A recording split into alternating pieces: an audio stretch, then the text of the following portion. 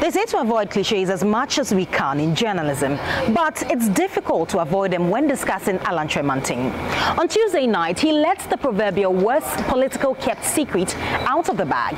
I wish to use this platform to formally announce my decision to contest the flag bearership of the new patriotic party when the party officially opens nominations for that purpose. Days after, the former trade minister quit his 5-year role under Akufo-Addo, he confirmed what we had always known, a burning desire to become president of Ghana.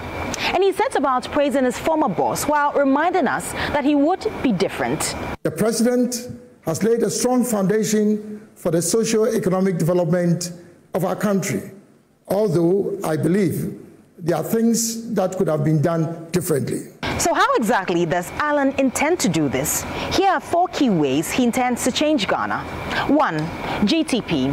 Alan's agenda is hinged on what he the Great Transformational Plan, a 5-year initiative anchored around self-dependence, digital growth, industrialization, among others. 2. New agricultural revolution based on enhancing tech and innovation, licensed food distribution, and mass participation in agriculture through Operation Own a Farm. 3.